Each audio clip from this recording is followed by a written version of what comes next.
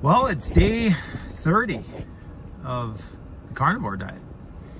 And, you know, compared to things I've listened to, I think I'm doing pretty good. I'm down 12 plus pounds. I think I'm totally ketosis now, in a state of ketosis. I just finished a good book. Where is it here? This right here. It's probably backwards. Philip Ovadia. Stay off my operating table. Yeah, stay off my operating table, he says. A real practical approach, even if you're doing any of the main diets, like from, you know, keto, ketovore, carnivore, vegetarian even has good advice for vegetarians and paleo. So, you know, his main emphasis is metabolic health. And, you know, if you got metabolic health, you know, and it's different for every person, but he himself finds carnivore to be the easiest, and he's kind of on carnivore himself. So, that was encouraging, because that's what I find the easiest. You know, my wife kind of laughs at me, you know, because it's so, quote, restrictive. But it really isn't, because I'm totally satiated. I can eat till I'm comfortably stuffed. You know, and I've always been a portion guy. I feel horrible when I'm doing portion control. And I don't have to control portions. And you virtually can't overeat eating meat. Like, if you can eat too much meat, you're an animal. I mean, you just don't feel like doing it. You know, it's not like potato chips where you can eat one bag after another. It's just, you're done, and all of a sudden that meat doesn't look good anymore. And then you don't feel like eating anything else. So, you know, you kill all your other cravings.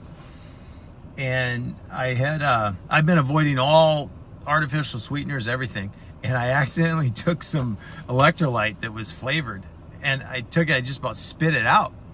It's like, man, I don't even really care for sweet anymore. Salty is my new sweet.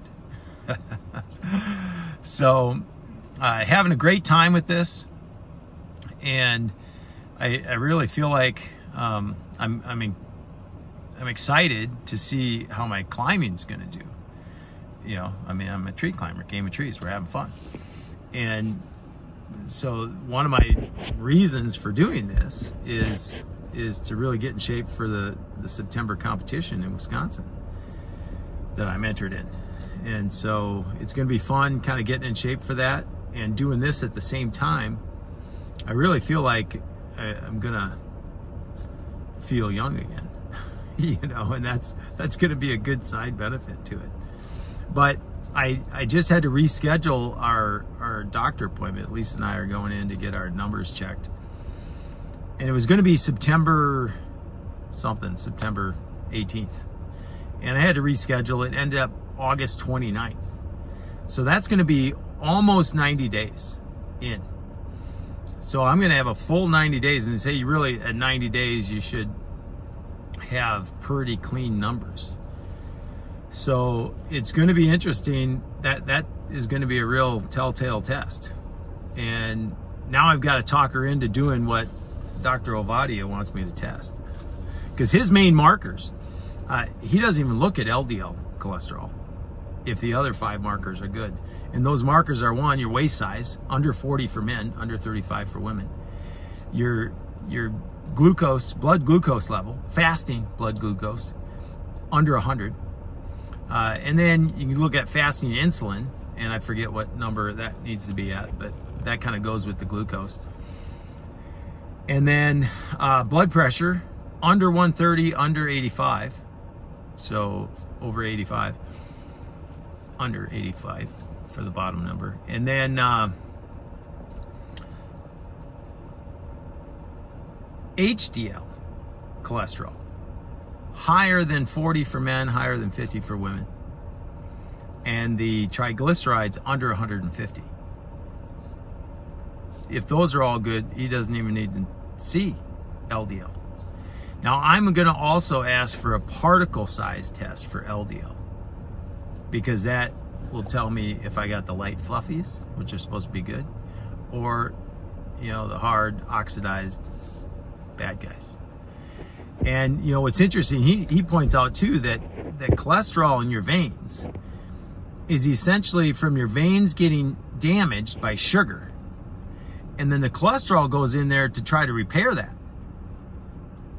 Okay, so then we're gonna lower the cholesterol, but not do anything with the sugar. That seems like that's a bad thing. Like we're undercutting the defense mechanism of the body, and then not fixing the primary cause. So if I've cut out all my sugar, the LDL it's just going to be doing what it does. And one of those things it does is help with making testosterone. Like, why do I want to kill my testosterone? Why do you think everybody's got low T these days? Well, it's because everybody's cutting their cholesterol. So I'm going to be happy with some high cholesterol.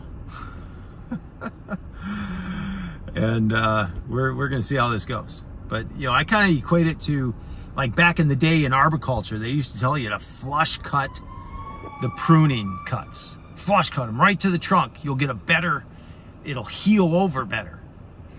And Dr. Shigo found out that when you flush cut like that, you get decay running rampant, because that branch collar that everybody's cutting off, or the bark ridge that everybody's cutting off, is actually the defense mechanisms that contains the decay.